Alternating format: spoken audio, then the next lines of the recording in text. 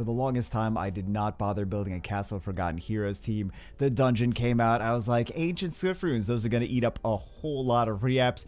Let me just continue farming for Rage, for Ancient Rage, Ancient Despair, Ancient Will. So finally, like a week and a half ago, I decided to build a Castle of Forgotten Heroes team. Very reliable, free-to-play friendly as far as units. Free-to-play friendly also in terms of runes, but you guys, some of you are going to disagree. They're going to be like, oh, I'll never get those runes. Oh my god, 120 speed. Oh, Jesus. And I have been playing for 8 years, I never got those runes. So basically, it's just a bunch of bruisers, multiple sources of defense break. You get brownie points in the comments if you can figure out which all of these motor noises are coming from. So I don't remember what I was saying. Multiple sources of defense break, multiple sources of cleanse and immunity. The boss keeps changing elements based on whoever does the most damage to him. He also takes kind of skills that are similar to the units that he has on the left and the right, but that's kind of a thing in a lot of these dungeons anyway. So right now he's going to do damage based on speed, and he's also going to defense break the opponents, kind of like the twins that are on the sides of him.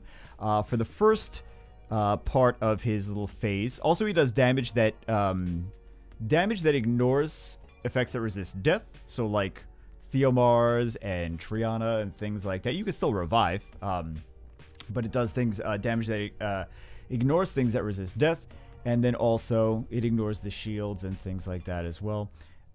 In this one, he is decreasing enemies' attack gauge. He's kind of taking like a hybrid Leo skill here. For the first round, he takes, he does attack power buff, he does defense buff, and he does crit resist. So, we're going to also see, so like I said, this is a very reliable team. We're going to take a look at the runes. I think that we are on the 10th run. Yes, we are on the 10th run. I mean, we get nothing, so it doesn't really matter if you farm. But anyway, the noise outside my window is constantly ridiculous. Okay, so like I said, it is very reliable. However, sometimes units die. It is not super fast. We got like 2-minute run times. We saw one of the, okay, so Werewolf died here, and then we had 2 units die here, but the run still completed just fine. I think I've seen it lose once ever in the time that I've been running this, which is like a week and a half, just casually, not like farming all day, every day, obviously, because it's Dimension Hole. Let's take a look at the runes, and let's see what they've got on them. So we've got just Nemesis and Determination, Speed, HP. Yes, I have a couple Veramos, but I use this guy for more than just this. I actually use him in Guild Wars. He does just fine on this. It's crazy to see him not on Violent. He really doesn't need to be, on Violent 2. I have no idea what the artifacts on him are. Who even knows? Oh, this is kind of slow. She's supposed to be faster, but yeah. These are the runes on, I must have taken them, oh yeah, I must have taken them off to put them on something else. So, I have to redo this, but you can see this works with it. She's pretty tanky. She could use more defense. She definitely needs more speed. She's got good resistance here.